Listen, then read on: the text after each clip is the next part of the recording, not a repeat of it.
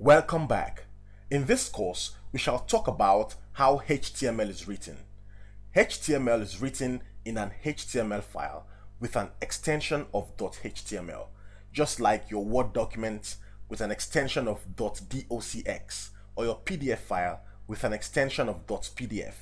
With this, web browsers can read the .html file and render it as a web page. In this course, we shall be using a software called VS Code as our editor. And how to get VS Code? You come right here to their website, code.visualstudio.com. It's free. If you use a Windows system, you download it right here. And if you're using a Mac system, you select your OS right here and you download it. When the download is complete, run the installation and we shall be creating our first file in the next course.